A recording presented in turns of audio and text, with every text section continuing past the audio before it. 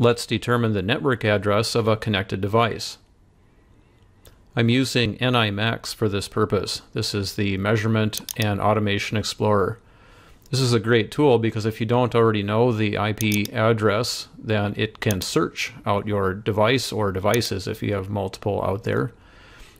It found this device. Let's select the Network Settings tab, and I'll need to log in as administrator or the admin account.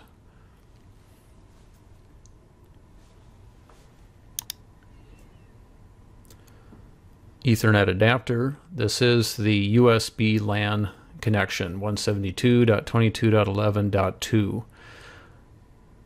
All zeros means no internet access through this network.